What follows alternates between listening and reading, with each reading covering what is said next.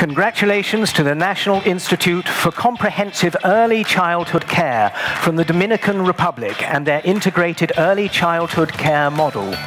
The model was launched to introduce comprehensive early childhood care centers for children with and without disabilities aged 45 days to 5 years. In 2019, there were almost 700 centers throughout the Dominican Republic with some 11,000 employees.